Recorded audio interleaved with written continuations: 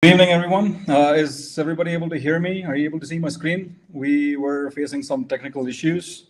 So if you're not able to see my screen or hear me, just post on the chat window and we can get started.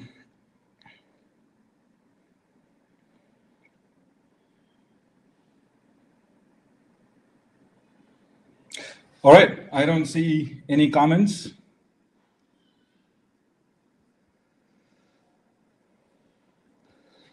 All right, perfect.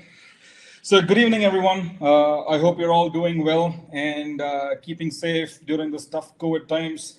I want to welcome you all to this talk on switching careers to data science. First and foremost, I would actually like to thank Ideators for giving me this opportunity to conduct this webinar.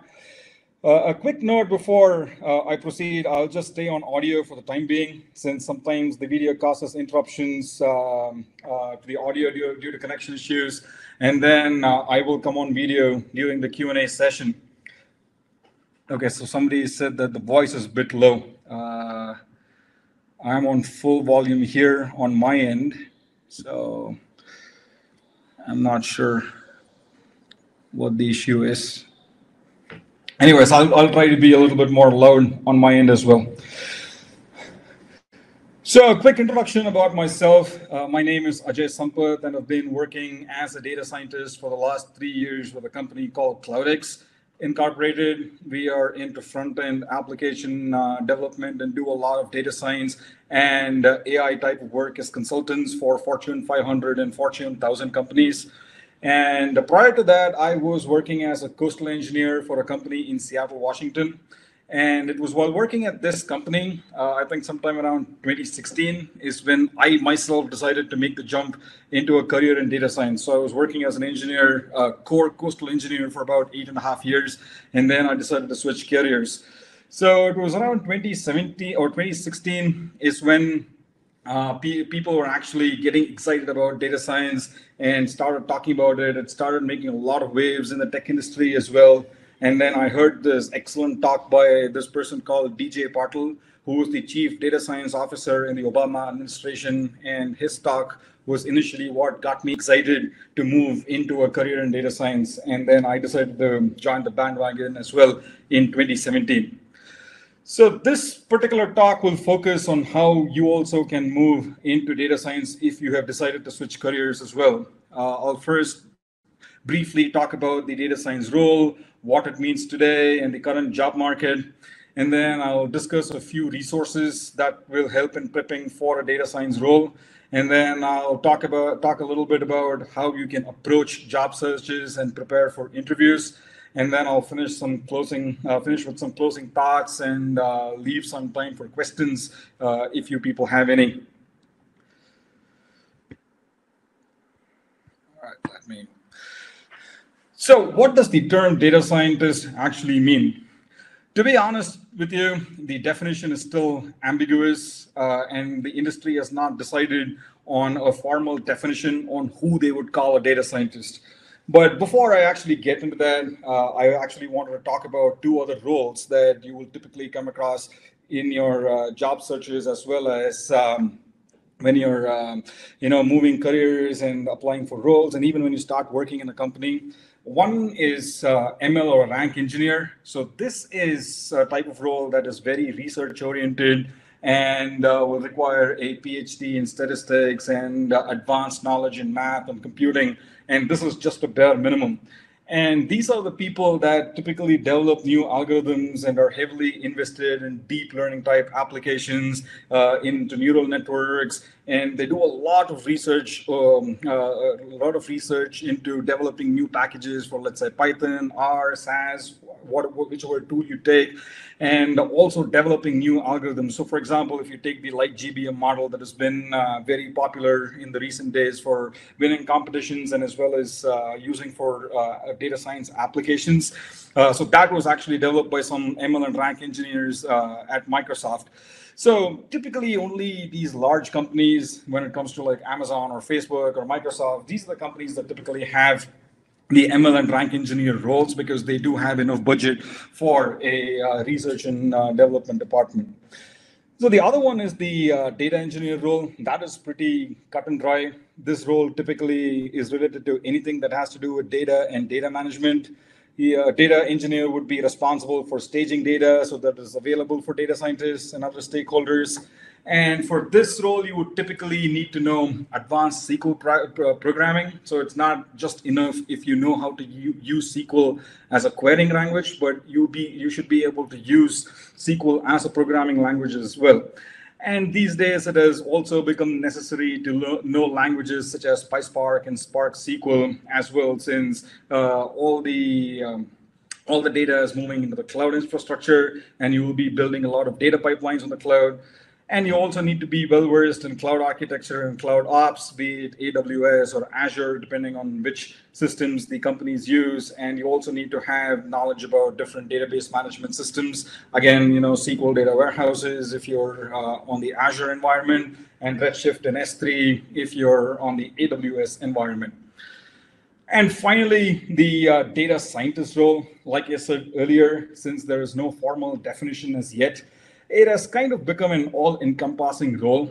And when you're doing your job search, you will come across a variety of descriptions like data analyst, BI engineer, data analytics specialist, applied scientist. These are just a few examples. It really depends on what the company's requirements are and how they are advertising for the role, and how they want to fill the requirements in their in their company. So this is again because a data scientist is expected to know a little bit of everything and wear multiple hats. For example, you'll be asked to build dashboards using Power BI and Tableau, and some days you'll be working on building machine learning models, and other times, especially when it comes to smaller companies like startups, you may be asked to do some low-key data engineering type of tasks as well. That doesn't mean that you're writing pipelines and building SSIS packages, but it could be assisting data engineers writing PySpark code and helping them state some tables. So it really depends on the requirement. Even in my current role, I've gone 4 or 5 months without building a single machine learning model. It was mostly building views and getting insights and doing a lot of BI type of work for the stakeholders for different clients.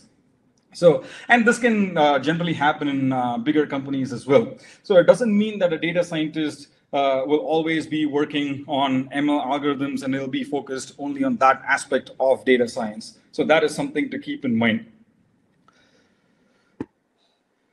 So the next thing I want to touch upon is, should you actually move to a role in data science? Right. And this is assuming that you have made that decision and you also have a good understanding of how to work with data, and you really are interested in working with data, because that is the key. And I'll touch upon that a little bit later as well. So again, the short answer is yes. And the Harvard Business Review recently called data science as the sexiest job of the 21st century. Even today, there are about 150,000 open data science positions in India and about 2.7 million openings in the United States. And this number is expected to grow, especially in the United States, up to 11.6 million openings by 2026. And with just 3 years of experience as a data scientist, you can expect to earn approximately 20 lakhs per annum as a baseline salary. Now, I understand, of course, given the current pandemic situation, there's been a bit of slowdown in the job market. But if we are to believe the industry experts, this is really going to pick up very soon. And many top companies, especially companies like Amazon, Microsoft, and Facebook, have realized that geographical boundaries are not a constraint anymore. And having said that, we can expect to see the job market to grow exponentially. And some of you may already be aware, you must have come across recent articles on visa and immigration problems in the United States as well. And there has been a lack of tech talent in Silicon Valley. So a lot of companies are thinking about moving those jobs to India because they do find India as a good resource for tech talent. So I would say that don't give up hope as yet. Continue to upskill, keep learning, keep doing what you're doing, keep building your profile. This is the best time to get started and making a switch, and eventually things will pick up and you will be able to break into a career in data science. So having said that, I just want to talk a little bit about how you would actually prepare for making a switch in careers. So, like I had said earlier, a data science scientist needs to know and understand multiple things. For example, you have to be good at math, you need to know statistics, you need to know about big data, you need to know data mining, you need to understand data visualization tools like Power BI, Tableau, and so on and so forth. So it could mean it's an all-encompassing role, and you need to have a breadth in a variety of topics, and you need to have a knowledge to address some of those business problems that will come to you. So one of the first things that I would say is you need to register for an online course like Ideators or something like that who offer a structured course, especially if you're not from a tech background and have not really used tools such as Python or worked with data before. Now you can ask me, hey, there are a lot of free resources available. Can I not structure a course myself? I can read blogs, I can read textbooks, I can follow some people and get guidance on how to go about this. I had the same thought process when I started back in 2017. And from my experience, let me tell you that it's not easy at all. One of the things is you really do not know what is current there. You can try to keep up, but it kind of gets a little difficult after a certain point in time. And I also, after I realized that this is not going to work for me, I joined an online program called Springboard, which offers online courses on data science, and it did really make a huge difference. And I still think that was one of the major reasons why I was able to break into the industry. And there are multiple advantages to this as well. So first and foremost, it gives you a structured learning approach. Like I said before, you do not have to worry about whether you're learning the right things. The courses have already been curated by experts and industry specialists, and they actually teach you what you need to know. And second, most of these programs are mentor driven. So that means, you are assigned a mentor, and that person is going to guide you along your journey. He or she is going to help you develop your thought process. They're going to tell you how data science works in the real world. They're going to share their personal experiences, and that experience itself is very rich, and it makes a world of difference, especially when you go and attend interviews, because you already know how you need to think about a problem, right? And lastly, you will also get to meet people from various backgrounds, and you will get very different perspectives on how others approach and solve problems. So, for example, when I was with Springboard, I met people from sociology backgrounds, economics backgrounds, people who are core electrical engineers. I even met a person who was a real estate agent who was making a jump into data science. So when you talk to these people and when you collaborate with these people, you get different perspectives and new thought processes on how you would approach and address different business problems when it comes to solving with data science.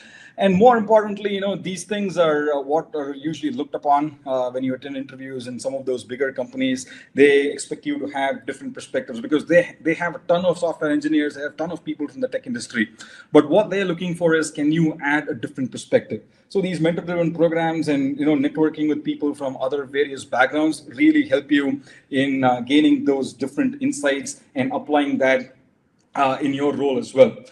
And in my personal opinion, these types of courses are the closest that you can actually get to a formal education without attending an actual university. And again, I have to reiterate, it makes a huge difference when you want to break into the data science industry. So now, assuming that you've completed a course, you've registered online and then you finished it, it takes 5 or 6 months these days, depending on what you're trying to do. There are several other things that you can do upskilling. I've listed a few based on my experiences here and after talking to a few people as well. I honestly wish that somebody had told me this when I first started out. Yeah, it looks like people are asking questions here on the chat window. So what I'll do is I'll come back to this at the end of the talk, and I will answer those.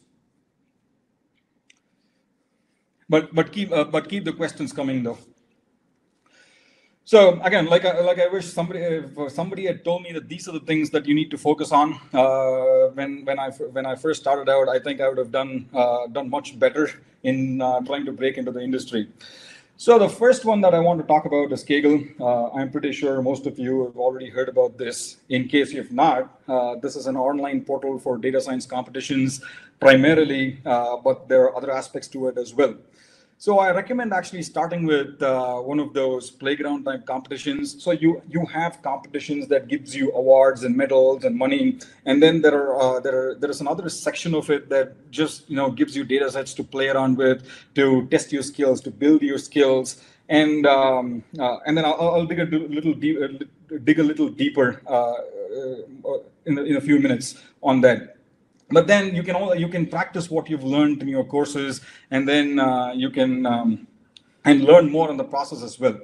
Now, some of the feature engineering techniques that I use today in my everyday work, especially when dealing with some of those high cardinality, categorical features, etc., I actually learned from participating in a few of these competitions, and that especially focused on this type of problem solving. And there are many others like that, and I consistently, even today, I go look at those competitions and see if there is something that I'm stuck in at my work, and then I go and join a competition, and I quickly try to figure out what other people have done, how other people have solved that problem, what I could do differently. So it really helps with upskilling. So you can actually pick and choose what you want to learn. And then the second one that I recommend to anybody who is starting out or trying to jump into a career in data science is the machine learning course by Andrew Ng on Coursera. And Andrew is actually considered as a godfather for data science education, and he's revamped. He was the first one who started these MOOCs, and then he has actually revamped on how things have to be taught online, and he has plenty of other courses as well.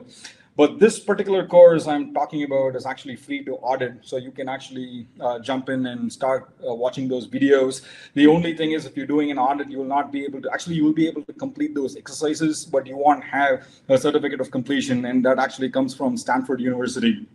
It's going to cost you around $5,000. So if you have like $5,000 to spare, I would recommend going and getting that certification as well. So what the reason why I'm talking about this course is because Andrew, he really deep dives into the nuts and bolts of the popular machine learning models, and he lays it out in a way that it's very, very easy to understand. It was only after watching his videos that I really understood how linear regression or logistic regression model works under the hood.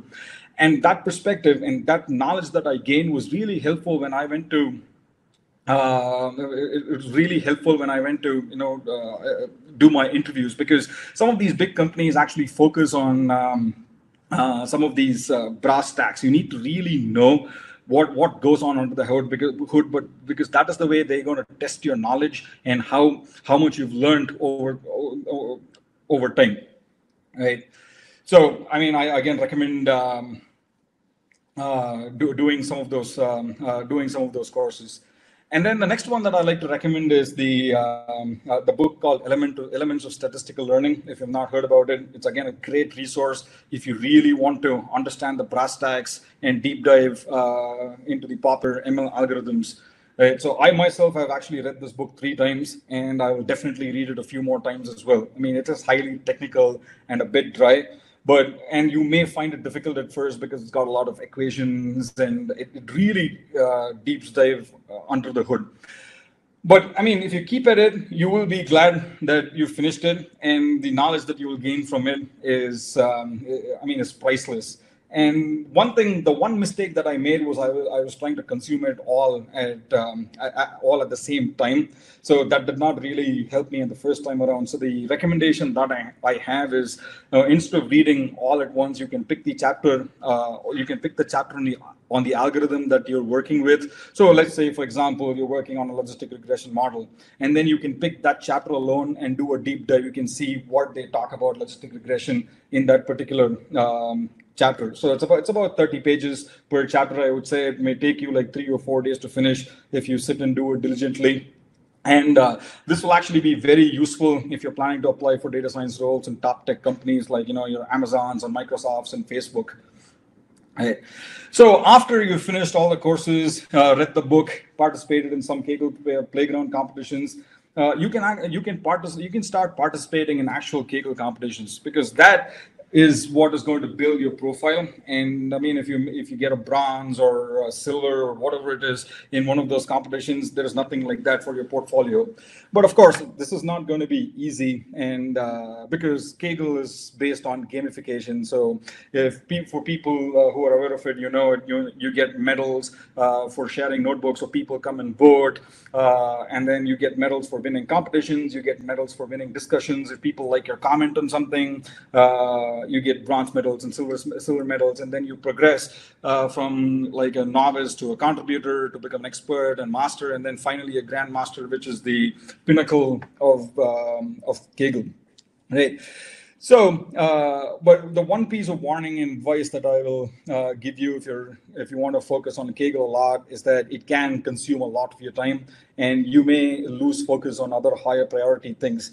And since it is based on gamification, it can become quite depressing when people don't vote on your notebooks, and it can get frustrating also because you're not getting those medals, because it's really motivating.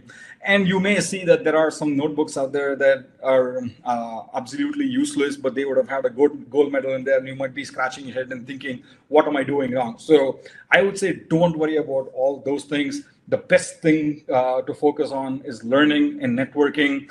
Keep doing it consistently, and the medals will automatically follow. So don't worry too much about those medals, because Kaggle can be used as a great learning resource platform. And then the other important thing is also to build your GitHub profile, and this is especially for people who have no prior work experience in the data science field. This actually becomes very imperative when you're initially switching into a data science role. So showcasing your work on GitHub actually helps you get interviews and also validates your work at the same time. Again, this is where Kaggle can help a little bit as well. I mean, if you have solved some interesting problems, you can put those on GitHub as projects, and share it on LinkedIn and put a link to your resume to showcase your profile.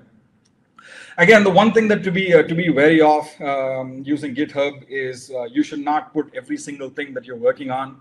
So, for example, if you started out, doing data science using the Titanic or the Iris dataset, which are the popular toy datasets that technically, I mean, typically people start with, you should not put that there, because it can work against you, right? So unless you've done something very interesting, and something that nobody else has thought about, there is no point in putting those kinds of projects in there.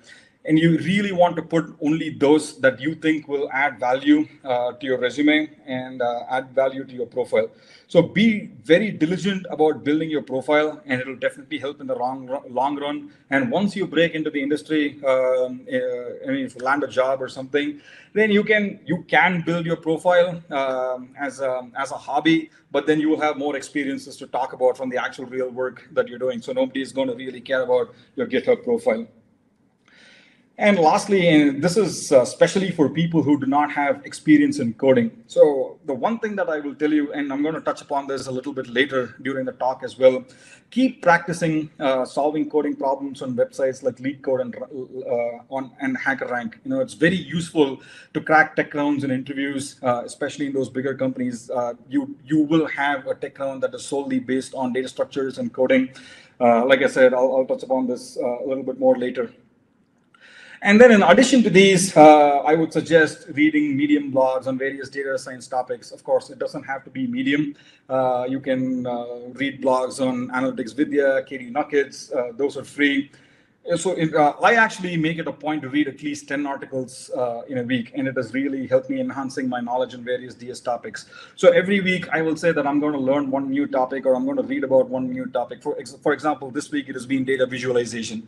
So I found blogs that really talk about and deep dive into data visualizations, like flowing with your data, storytelling with data, the Edward Tuff blog, the Nate Silver blog. So what happens is if I read 10 articles and then I try to implement some of these when I'm doing my work, when I'm doing my actual work as well.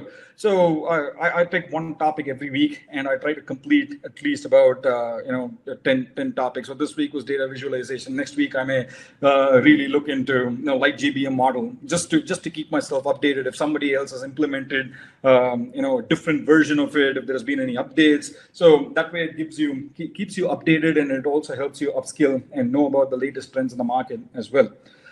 And then there is this other great resource called paperstocode.com.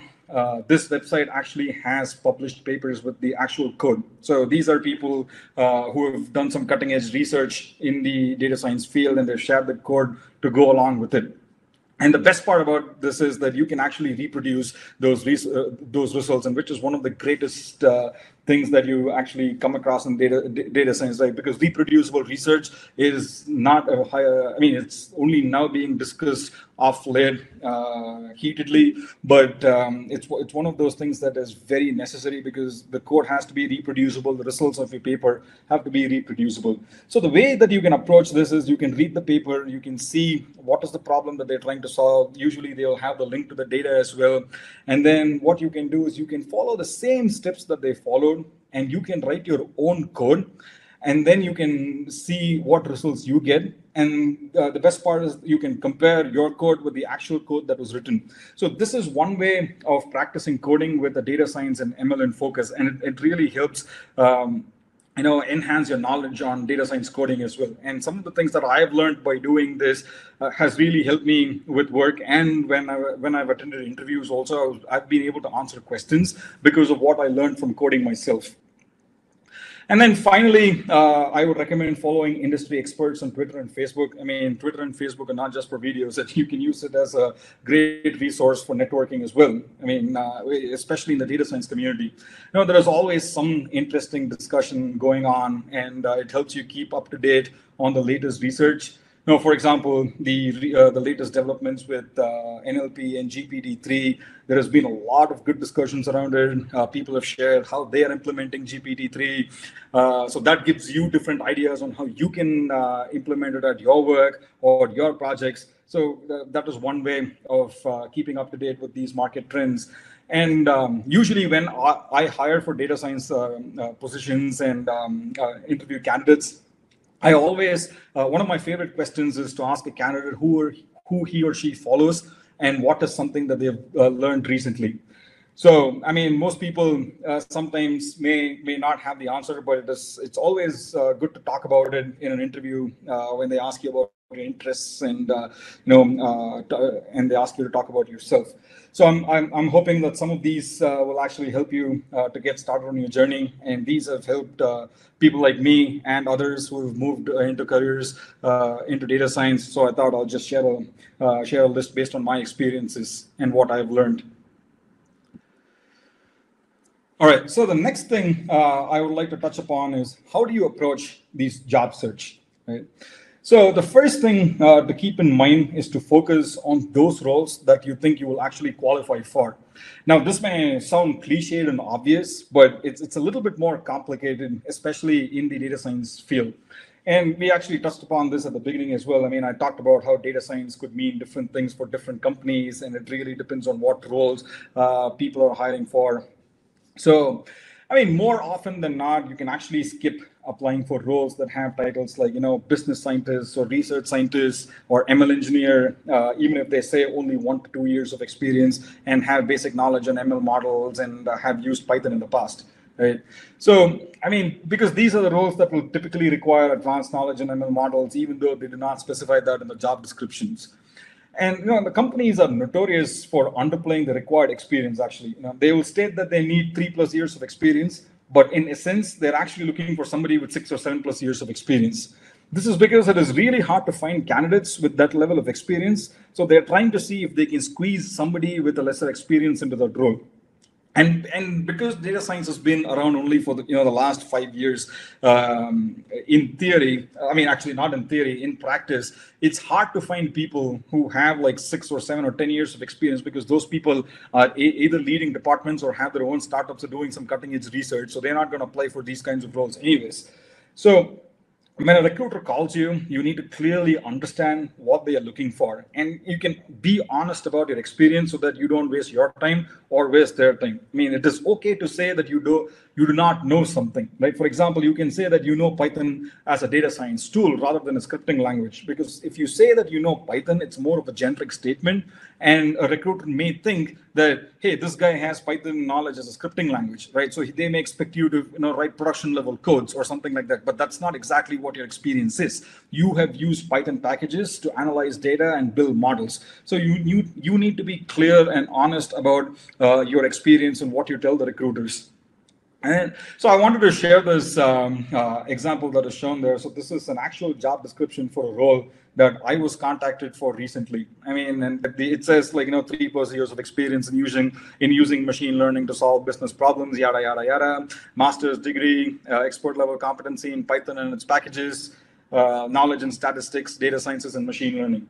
So at the outset, at least based on the basic qualifications, it looked like a job that matched my profile.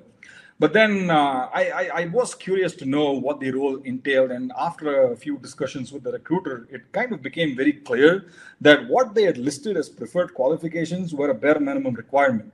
And in reality, they actually wanted somebody to manage and maintain a team of like 6 to 7 data scientists. So this basically entails somebody, basically means that they were looking for a research scientist or an ML engineer with 7 to 10 years of experience. I mean, this also tends to happen because the recruiters are under pressure to close position, especially in some of those bigger companies, and they typically tend to underplay the roles and responsibilities. So this particular role, after those couple of discussions with the recruiter, I said I'm not interested, and I gave them feedback on revamping their job description as well, because this could actually easily fool candidates, especially with people like my experience.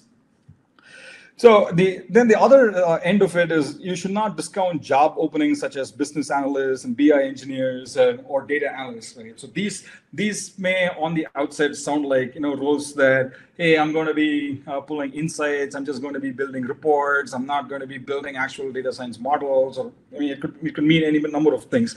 But this is actually a good way to break into the industry if you've been searching. If you've been searching for a job for a long time and you have not found a role as a data scientist, and then you can always move after gaining the required experience, because once you move into the company, you'll get to work with real world data science problems. And honestly, when you join in these roles, if you actually have experience building models and have experience as a data scientist, even by just doing a course and analyzing data with Kaggle data sets or whatever it is, it adds a lot of value for the company, and they may even be willing to let you build models and eventually change your role and title to a data scientist. So watch out for these kinds of roles as well, and because it's only because some of these roles explicitly will not state that you need to have Python knowledge or you need to have data science knowledge, but after talking to the recruiters, you will come to find that, hey, okay, I actually stand out amongst other candidates because I have this experience and I can do the BA engineer role as well, right? So that is something to keep in mind. So the next question is, how should you target applying for companies? Everyone will have the dream companies that they would like to work for, and then companies that you're okay with for the time being, and so on and so forth. The recommended practice is to make a list of companies that you're interested in applying to, and then classifying them into tiers. And I've shown some examples here. This is my list. Yours could be different. So for me, what is popularly known as the FANG companies, that is Facebook, Amazon, Apple, Netflix, and Google, along with Microsoft, belong in tier A, and followed by Oracle and Accenture and Adobe in tier B. And then for me, the tier C is usually a list of startups like your Olas and Swiggies and Udans. So, why would we need this, right? So the preparation required for each of these tiers is very different. For example, an interview cycle at a company like Facebook or Amazon can take months. And this I'm talking about from the point of time a recruiter reaches out to you, the hiring manager going through your resume, the interviews getting set up, and these companies usually have like 6-7 rounds of interviews, and it all depends the availability of the interviewers. So, I know a person who's been interviewing with Google for 6 months, and he still has not completed the interview cycle, and he's already finished 6 rounds. So it sometimes can take a long process. In bigger companies, so you would not have that time to wait. So you should always prep for interviews like you prep for these bigger companies, And then in comparison, obviously, interviews at an Ola or Udan will probably have only a couple of rounds, and you will be done in a day or two, and you may even get a result the very next day, for all you know. So this will actually help you structure, if you do the tiering of the companies, this will help you structure your search and preparations based on your priorities. Ideally, you want to focus your prep on dream companies, and then you need to apply to tier C companies first, as it is comparatively easier to get callbacks from these companies, right? They're more responsive usually. And then it will also get you enough practice before you go for some of those other bigger companies. And who knows, you may even land a role that you really like and not wait for interviews with the bigger companies if your priority is just to break into the industry. And that's exactly what happened to me. I mean, it was taking a long time for me to break into one of those FAANG companies, what I call tier A. And then this startup came along, I interviewed with them. It was a day of interviews, and I had the offer the next day. So I said, okay, instead of waiting for the bigger companies to call me, I said, I'm going to gain my experience with these startups, with this particular startup, and I'm going to see how how I can grow my data science career. And it's been 3.5 years, and I have no intention of leaving, because we are doing a lot of really good work, and it has helped me out in the long run. So I'm not even thinking about moving companies right now. So you could also have the same experience, and for all you know, if you have had prior experience in another industry or something, and you're joining a startup and you're doing some really good work, you could be made a partner, and there could be more money in it as well. So that is why I would say that you should not discount or underestimate the value of these startups. And more than that, you actually tend to learn a lot more in these smaller companies compared to many of the bigger ones. And I've seen that with my personal experience as well. And one of the bigger reasons is the bigger companies, the processes are already set up, and you may just end up playing a support role to a senior data scientist, especially if you're starting your career in data science. And there will not be any scope for growth, for the next couple of years or something like that. But then in smaller companies, you get to wear multiple hats, and you learn a lot more. The learning curve is steeper, and if you have the right attitude and you put the right effort, I think the experience and the stories that you can tell when you're going for interviews in a much later stage in your career to some of the bigger companies will really help. So if I have to go and attend an interview with one of those bigger companies, I have a lot of experiences that I can talk about, which a person who has already worked for a bigger company may not even have. So that actually works in my favor. So again, if the priority is to break into the data science industry, forget bigger companies, focus on startups. They are always a great option. So in the next few slides, I'm going to briefly discuss on what you need to focus for interviews. So the first thing is to focus on what is written on your resume and what you've listed there. So you need to have an in-depth knowledge on whatever you have said that you've done. Right? So for example, if you have stated in your resume that you've used a random forest model to increase sales by 10%, or that's just an example I'm giving. And if you put that line in your resume, you are actually expected to know the nuts and bolts of the random forest algorithm. You cannot just get away by saying that, hey, I used a scikit-learn package, I implemented random forest in Python. Right? That's not going to cut it. So when I hire for data science positions and interview candidates, I spend about 15 minutes on deep diving into one single algorithm that a candidate has actually mentioned in the resume. So if this candidate mentioned random forest, I will want him or her to know what it means, how it works under the hood, how you would change it. Have you used random forest as a clustering algorithm? I will deep dive and I will grill them on that particular algorithm.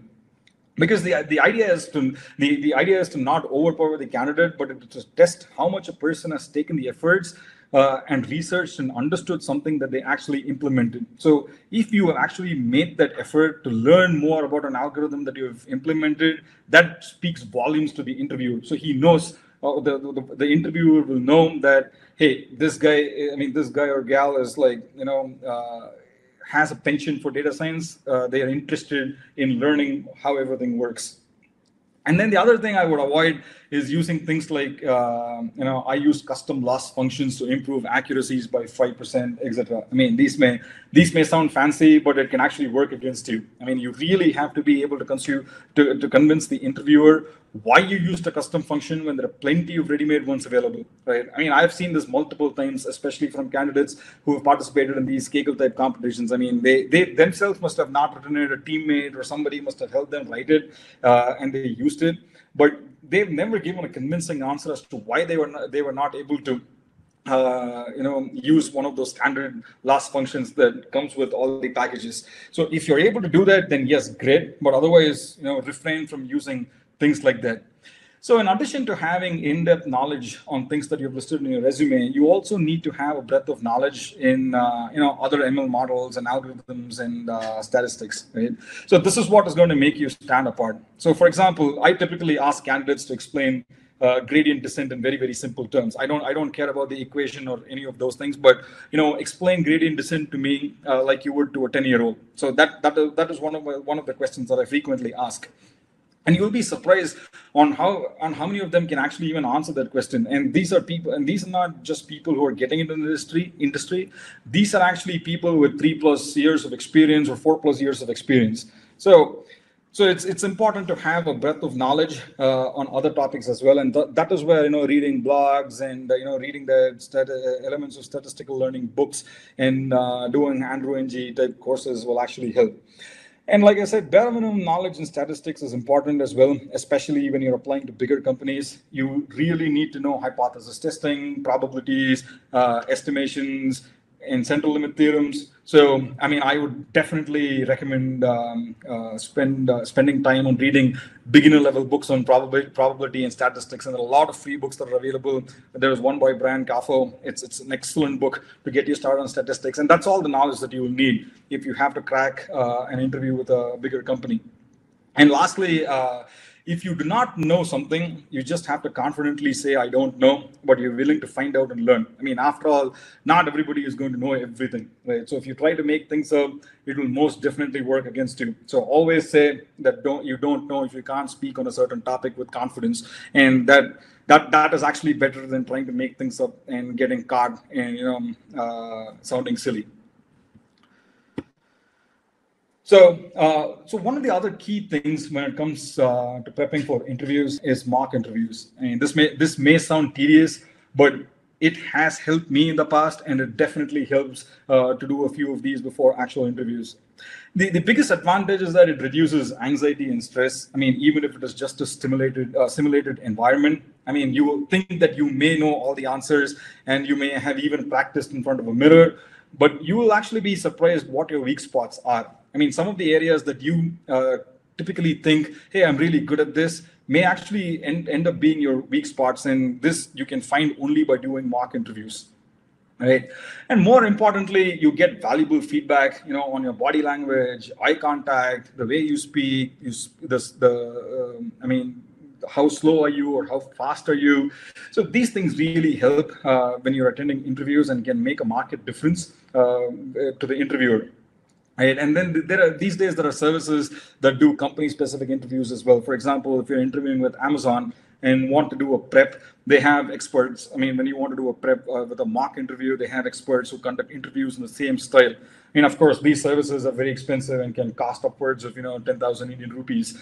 There are other cheaper options available as well who do like general data science type interviews. So, I mean, if anybody has upcoming interviews and would like to do a mock interview, I mean, I'm more than happy to volunteer and do one for free. So, I mean, because people have done it for me, it has helped me, and I don't mind passing on that knowledge to others who want to make use of that. So, I mean, take mock interviews very seriously and practice, and it will definitely do wonders for you during the actual interviews. So the next topic is a very highly debatable one. Why is there a coding ground for data scientist interviews? I mean, most of you may have heard this. It's been a point of discussion in LinkedIn these days. So I'm not sure if the smaller companies focus on this, but this is definitely true for all the top companies. You will have a tech screening round that involves coding. Now, coding means different things in different contexts. So if you're cleaning and analyzing data in Jupyter notebooks, I mean, it's still considered coding. But the tech rounds in these companies typically focus on writing algorithms and data structures. Depending on the level or the role that you're applying for, they can ask questions like, reversing the string without using a library, or find two numbers in an array that equal specific value, or something in that flavor. So if you do not come from a coding background, this can be overwhelming, right? I mean, like me, I have never coded in my life until I decided to move into data science. So my first interviews, those tech rounds were a little bit of a concern for me. And unfortunately, you cannot escape it these days. So, I mean, my recommendation is to spend considerable amount of time, solving coding type questions. So HackerRank and LeetCode are great resources, and they're free. I myself actually even today use LeetCode to practice algorithms when I have some free time, because I constantly want to learn Python as a scripting language. So, I mean, and solving only those questions that are marked easy is mostly all that is needed, and will definitely boost your confidence.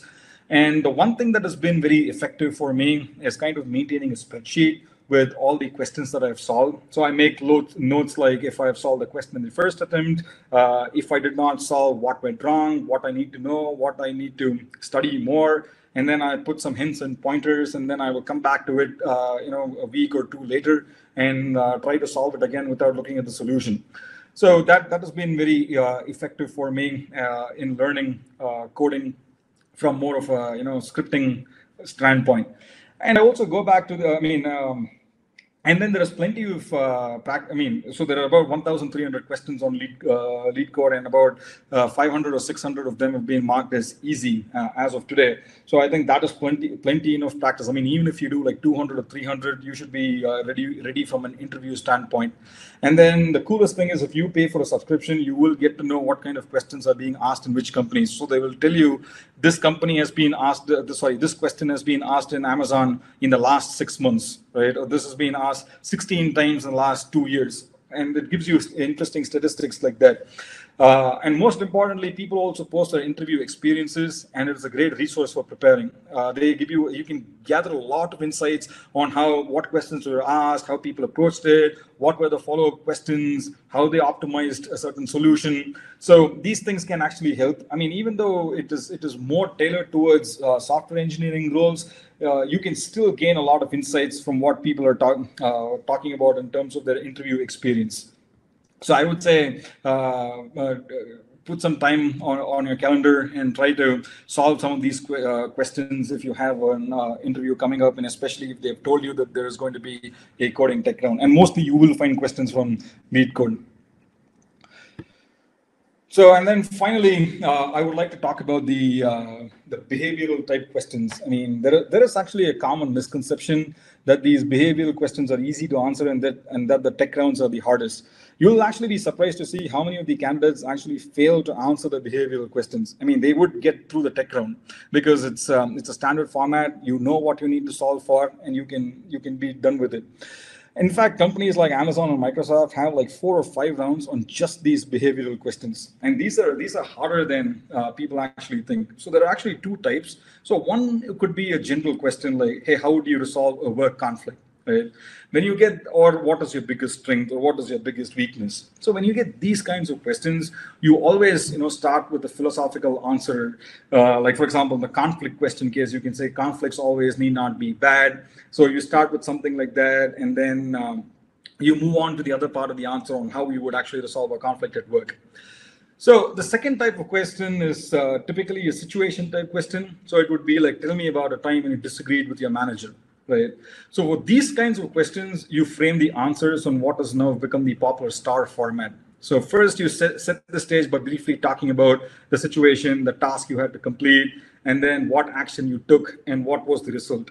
So when you're answering these questions, think about this as telling an interesting story, and you are the protagonist of the story. Right? Make a very nice screenplay. But the result always has to be something significant in your story. So, I mean, if you typically watch a movie, the hero struggles, he has an anti-climax, and then he solves the problem, and he's considered great. I mean, I'm talking about typical, masala movies. So that is how your answer has to be, right? But make sure you complete your story within 2 to 3 minutes so that you do not lose the interest of the interviewer. Then there will be follow-up questions that you can answer directly. And like I mentioned earlier, these questions are not very easy to answer, and you really need to spend a lot of time on developing answers to these. And you'll be surprised when you're working on some of these questions on what you've done and what you've not done and what your weak spots are. So have about 5 or 6 examples that you can fit into any situation. So, I mean, so for example, in this conflict question, you can have one example that can fit into a conflict question, and it can fit into a time when you had to go against your hiring manager, and any question in that kind of a flavor, right? And there are a lot of examples of these questions online, so you can Google and easily find what are the typical flavors. So you can have like 5 or 6 examples, so that you can have one example can fit multiple situations. So the reason why you need to have like 5 or 6 examples is because sometimes interviewers will ask you multiple questions, and you're not expected to repeat your example. So this basically tells them that there's a pattern of out-of-the-box thinking. So write these examples down as proper stories and keep practicing them. Record yourself and see how you can make it better. I still do it. I mean, when I'm working on an interesting project, if I think in the future, if I attend an interview, this project is something that I can talk about, I write a story, I practice. I mean, I record it, I keep it for reference for later times. So keep doing it until you can tell these examples even in your sleep, right? So even if you're not able to answer these the tech questions satisfactorily during an interview, but if you're able to do well on these behavioral questions, most likely the interviewer would be favorable in the decision. So don't take these questions lightly, and put some effort into practicing those. So finally, some closing thoughts. The one key thing to remember is that data science is a marathon. It is an ever-growing and rapidly changing field. There's always something new to learn. It's not like you get a job and you're done, right? So keep reading books, keep reading blogs, be aware of what is happening in the field, and keep short-term goals and learn about things that you don't know. I mean, for example, you don't have to learn neural networks in 2 months. But pick a project and work on it slowly and consistently, and until the time you get the hang of it. So like I said, I mean, I've put like 50 topics that I want to learn this year, right? I may not get to finish all the 50 topics, but that is my way of motivating myself and keep telling myself, hey, this is what I don't know. I need to be working on this. So recently I wanted to learn about convolutional neural networks because I never had the opportunity to apply it at work. So I picked a Kaggle data set, the melanoma skin cancer classification problem, and then I've been working on the competition ended last month, but I'm still working on that problem because every day I'm learning something new. So keep at it, and like I said, it is a marathon. Right? And then the next thing is that to keep in mind is that the imposter syndrome is real. So for those of you who have not heard about it, there is a feeling of constant self-doubt and a feeling of inadequacy even after being competent and successful. Right? So a lot of people actually face this, and especially if you're a person who has not had a formal education in data science but did online courses and you're a self-taught data scientist, this can be a tough cookie to crack. Right? So to be honest with you, it took me a year or so to overcome imposter syndrome. And this is after finding a job, being successful in job, building a team of data scientists. I still had imposter syndrome. But eventually, over a period of time, I gained confidence, and now I don't feel like I'm an outsider to the industry at all. So it takes time, but you will overcome your fears. So the key is to just keep at it, right? And I honestly think that imposter syndrome is what made me consistently improve my skills and be successful. So make that fear work for you. And then the third thing I would talk about is networking. This is an obvious one. So keep sharing your work on Kaggle and LinkedIn. Use Kaggle to find teammates for competitions. It's a really great way to learn and network. I mean, I've made some really good friends in the process. Even though I did not win any competitions, we still get together, chat about latest trends and how we are solving or how we are thinking about solving a certain problem. So it's a great networking opportunity. And then in addition to networking, keep building your brand. This has become a very important thing these days, especially for data scientists. Of course, Kaggle and LinkedIn are the best sources for that. And other than that, I would suggest join discussions on Twitter and Facebook. I mean, by that I mean relevant ones that can actually help you on your profile. I mean, I've actually seen people being offered interviews just because they had something interesting to say during these discussions. Right? So write blogs if you're interested in writing. It's a great way to showcase what you know and what you've learned. I mean, I started creating one recently.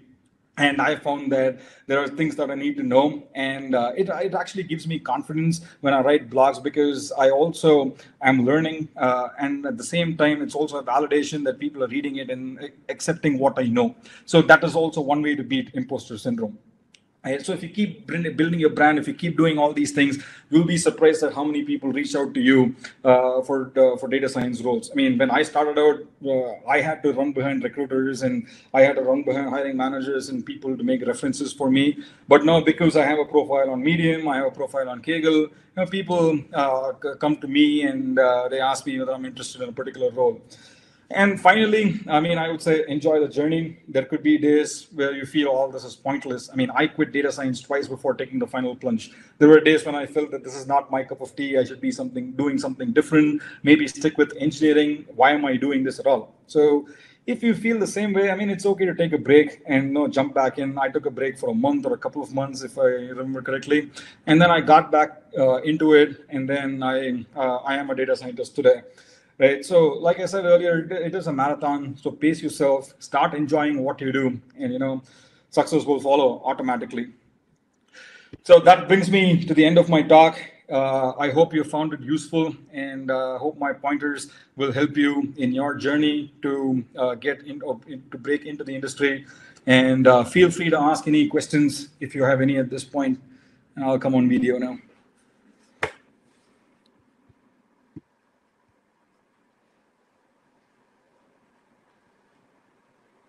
So I do see a few questions here. So there is one, excuse me. It says that is that true? Will they encourage people from different backgrounds? This is actually definitely true these days, especially when you're thinking of jobs in some bigger companies like Amazon and Facebook, and even startups for that matter. They do not want the same thinking that the other people are doing. So a person coming from an engineering background has a very, very different perspective on how he would solve a particular problem as compared to a person who has worked in the tech industry at all times. So, and the experience that you share, especially in the behavioral type questions, are some of those things that they would never heard. In fact, when I went to attend interviews, when I was talking about my coastal engineering experience, people actually liked it because it was a different thing, and they automatically get interested in these kinds of things. So, I mean, I would definitely say they do encourage, because at the end of the day, I mean, given that the way the data science field is structured today, I think only you can be a successful team only if you have people from different perspectives and different backgrounds. So I'm hoping that answers that question. Any follow-ups on that?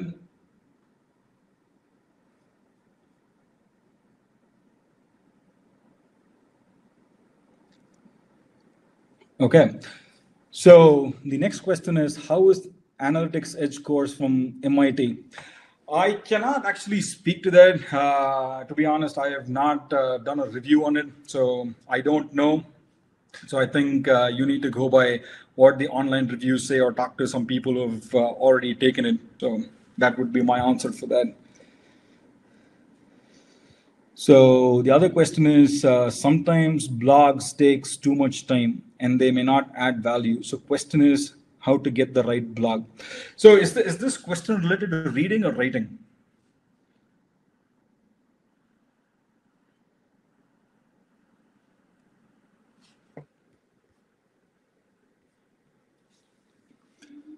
Okay, so I'm gonna assume that it's reading. Okay, so yeah, this is a catch-22 situation, because some of these blogs can actually be some of these blogs can be clickbaits. I mean, the title will be amazing, but I mean the content will be very silly. So, for example, I actually wrote a blog that was written with pure clickbait in mind, right? So the title of the blog was "Is Your Wife Cheating on You?" A Bayesian approach to the answer. Right, that was the title, and it had like 60 views in an hour. Right, but at the end of the day, it was just talking about Bayesian, very very basic level Bayesian or Bayes theorem. Right, so it is difficult to find, but the thing you can do is you can follow some of those really verified blogs. So, for example, 538 is a very good blog. It's run by a person called Nate Silver. right? So he actually started his data science journey as a blogger, and he was actually, I think, a finance analyst or something, and then he became a core political data scientist by writing blogs. So there are a few things that. A few blogs that are really good. So you can actually go on Medium. You will see some of these users that are projected as gold members or something like that. So those blogs are definitely worthwhile reading. And then I think most of the blogs on, as far as I've seen, blogs on websites like KD Nuggets and Analytics Vidya, the popular ones, they actually do a very good job. So it also depends on what you want to learn. So for example, if you're going to read a blog on a random forest model, it's hard to know from the outset if that blog is going to help you or not. So the first thing I would do is just scan. And if a blog has a content section, I think that is a sign of a very good blog. So you will know that these are the points that they're going to talk about. So when I come across a blog, if I am looking for some implementation, so let's say, for example, feature tuning and hyperparameter tuning or something like that for light GBM model, and if I find a blog that talks about it, be it Medium or be it Analytics Vidya, I first look if there is an introduction and what they're going to talk about it. If they don't mention any of those things, and if they write about introduction to light GBM, I'm not going to be interested. So the first subtitle that they have there itself will let you know if that blog is going to answer your question. So you need to start reading, and then you will kind of understand how to pick it apart in what works for you and what doesn't work for you. Okay, so how to project yourself with no experience as data analyst, as people are looking for experienced resources. So this is what I'm talking about, right? So this is going to be mostly dependent on what you did in Kaggle and how you built your GitHub profile. So you could, you can put what people are doing these days. If you're doing a course for like 6 months to 8 months or something like that, they call that as 1 year of experience, right? So you can call yourself as an experienced person. And obviously, if the job profile is going to say 5+ years of experience, you're not going to apply for the role at all.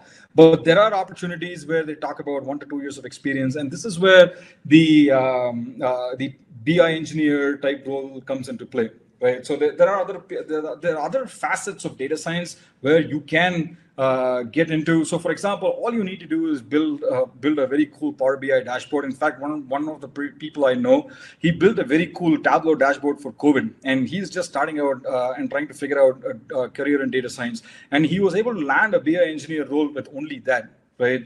So it can be difficult, and so it could be again, don't discount startups. A lot of these startups will look upon prior experience not as a data analyst, but what you've done in other fields and what your experience is. If you have a strong math and quads background, for example, if you've been a mechanical engineer and you've done computational fluid dynamic models for 6 years, that is actually a very good fit for a 1 to 2 years of experience in data science, because you work with data, you know how to do a computational fluid dynamics model, you understand calculus, you understand models, you understand math. So I think those things are valued by a lot of companies these days. So again, there could be situations where, even in my situation, the recruiters have told me, hey, you don't have prior experience. We can't get you into the interview loop. In fact, even after 3.5 years, I've had a recruiter tell me that you do not have a tech industry background, even though that company is not into the tech industry. So yeah, you could get into those situations. So I think keep at it and look for smaller level, entry level roles. It's okay. Once you break in, you can always grow and progress.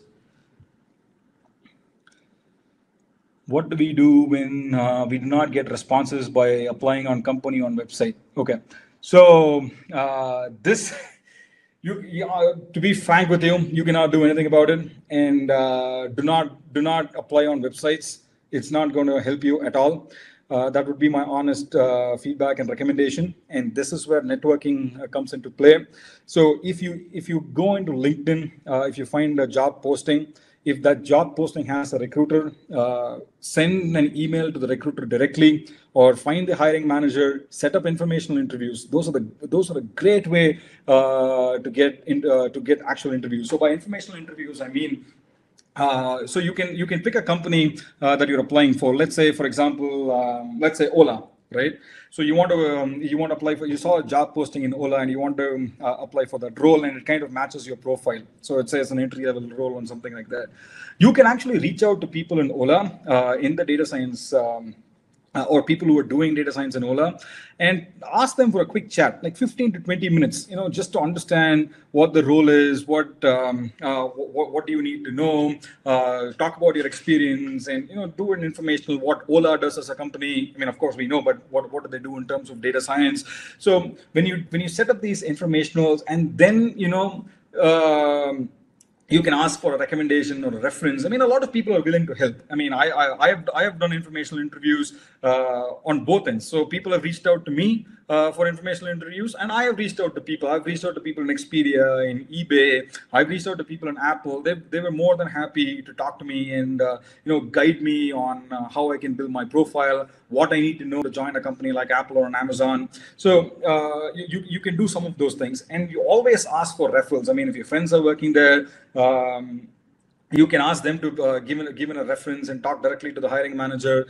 So, but because if you apply on a website and the company is not, the company is most likely not going to respond to you, or it's going to take like 6 or 7 months for them to respond to you. So that is just a waste of time. Instead, I would focus your energy on doing informationals, talking to people, network, be on Kaggle.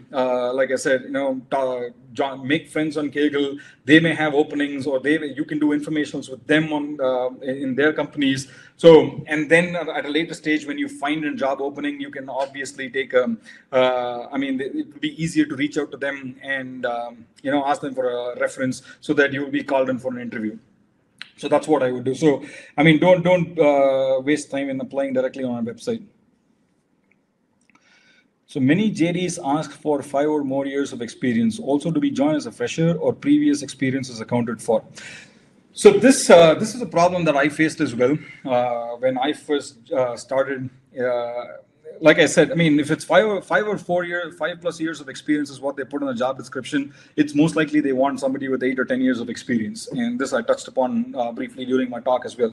So look for roles, look for entry level roles. It's okay. I mean, you can look for 1 to 2 years of experience. The role that I there was a company called Nutanix. I don't know if you've heard of it. So they were asking for 1 to 2 years of data science experience, but they were willing to consider somebody at an entry level position, given my course background and what I've done previously. So by what I've done previously is, I do have a quantitative and a math background coming from an engineering, type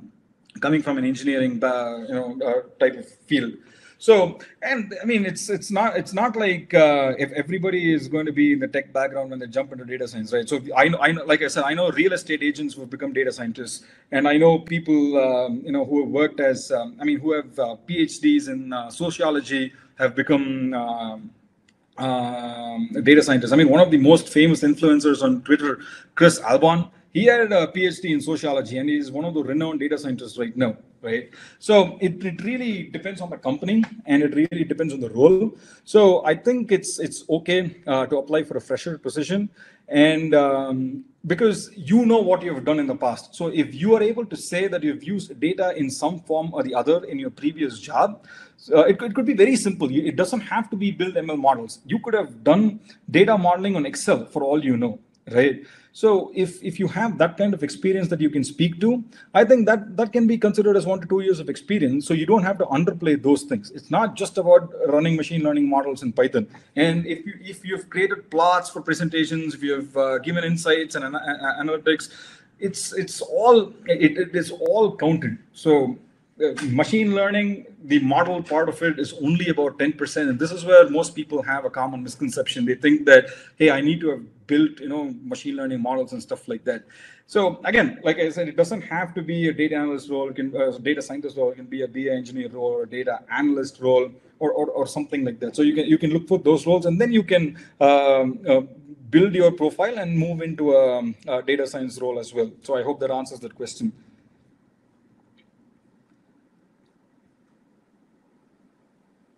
So, but most of the companies in Bangalore, Hyderabad are recruiting experienced professionals. Being a fresher, wouldn't it be difficult to get into the data analytics field?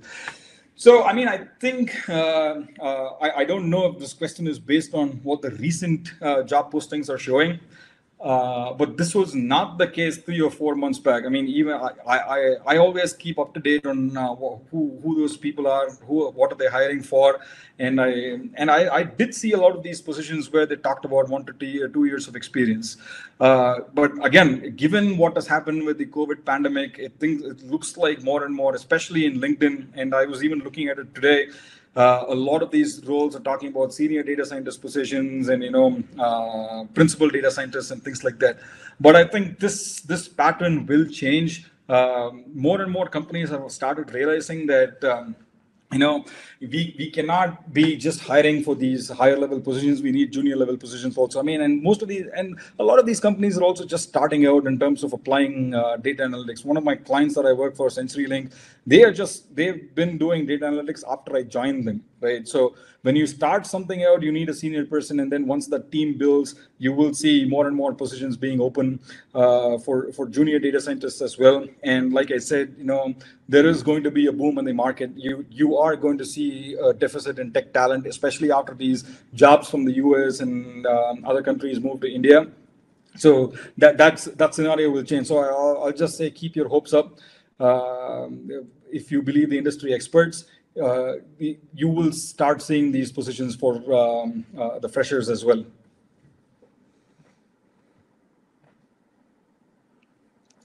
But if I join a job with 1 or 2 years of experience needed for data scientists, how will it affect my compensation?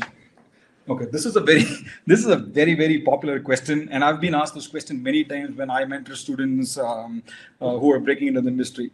The one thing that I'm going to tell you, if you do not have a loan to pay and if you have money to survive, do not worry about compensation.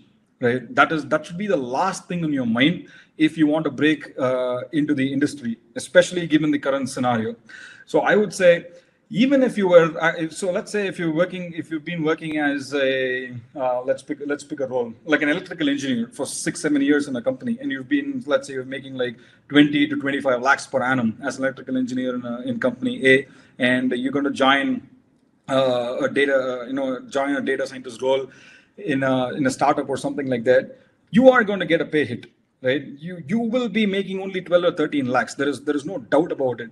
But what you need to keep in mind is what the future is going to offer you. Because as an electrical engineer, you may end up making only 30 or 40 lakhs by the time you reach the end of the career. But in a data scientist role, in 10 years, you may be making 60 or 70 lakhs for all you know, right? So when I joined the startup that I'm working for currently, I took a pay hit. I mean, I took a 60% reduction in salary because my priority was to join or break into the tech field and get into the data science role. I never bothered about the compensation, right? But today, since now I've moved to India, of course. I'm not. My salary is on par with some of those bigger companies and with people who are working with 5 to 6 years of experience. So I think, like I said, it really depends on your socioeconomic situation. If you think that compensation is not going to affect your lifestyle in a very big way, then I would say just focus on breaking into the role as compared to worrying about the compensation right now. Because you will have to take a hit when you join in a junior role. So keep that in mind. So if we have experience in other language more than 8 years and want to switch to data science, then what to do? And don't have data science prior experience. So if you have experience in other language, in the sense, are you talking about like a scripting language or a coding language as a software engineer?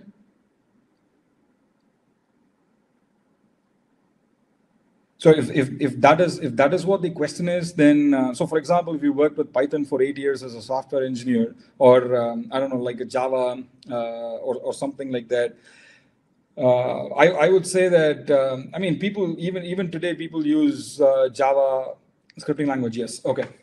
So even today, people, of course, the more and more people are talking about Python and things like that.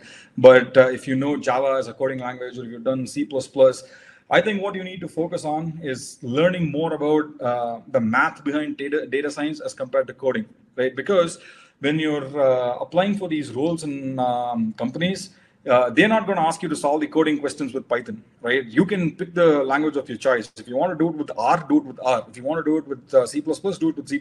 They don't care, because Python at the end of the day is just a tool, and that coding language can be learned if you have a basic knowledge of data structures and understanding of algorithms.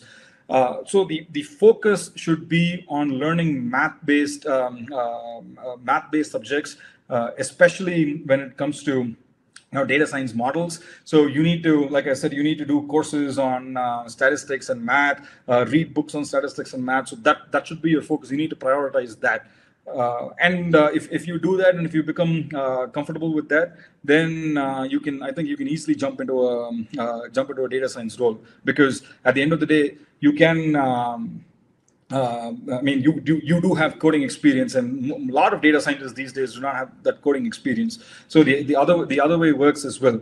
And the other thing is also, it also depends on what kind of role you're applying for. If it's going to be a core data science role, building models and stuff like that, yes, I mean it is going to be necessary, like I said, to understand stats and probability and advanced math and stuff like that.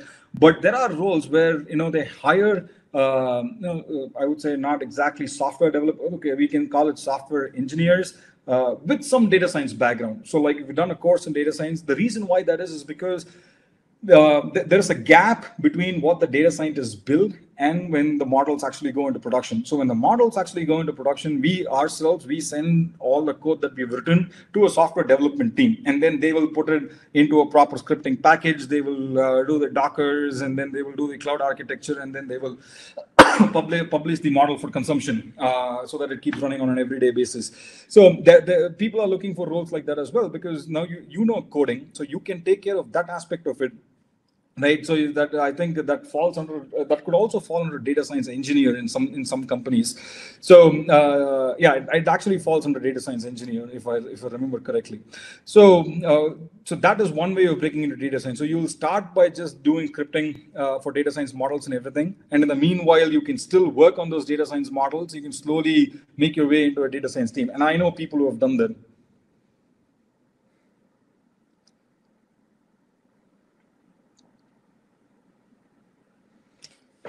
So I don't see any other questions. I'll give it a minute or two if anybody wants to ask anything. And then I'll actually type my email as well. If you think of something else that you want answered, feel free to shoot me an email. Or if you want to talk about informationals, or if you want to do a mock interview. So, I mean, I'm more than happy to network and provide guidance. So I'm happy to do that, because people have been very helpful to me in the data science industry, and it's only fair that I give back to the community.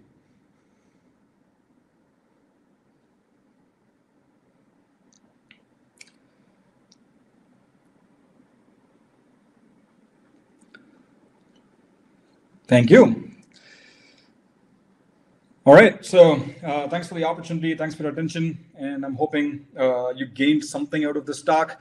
And like I said, feel free to reach out to me, LinkedIn, mail, whatever you want, whichever you want to use.